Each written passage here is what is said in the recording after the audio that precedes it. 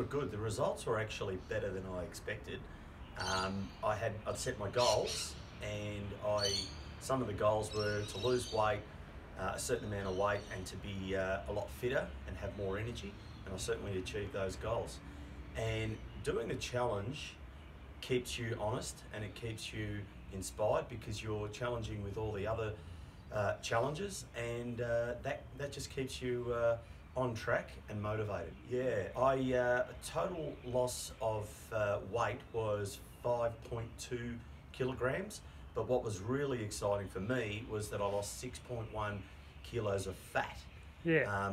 So that was actually quite inspiring, which then tells me that I've gained a little bit of muscle, and I was quite.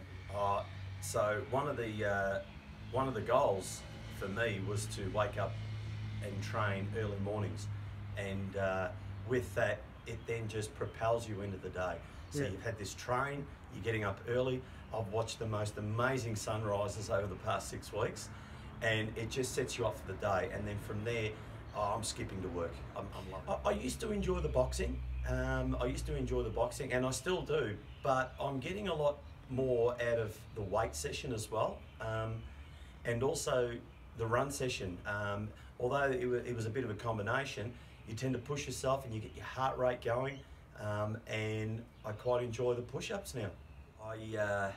I think if you have just a small little bit in you that says, I want to do this, once you get to JOLT and once you meet the crew and you get inspired, it just keeps you going. It keeps you going.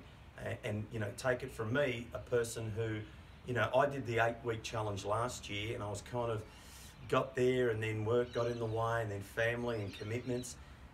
This time around, I knuckled down, I stuck to the program, and the JOLT community got me through.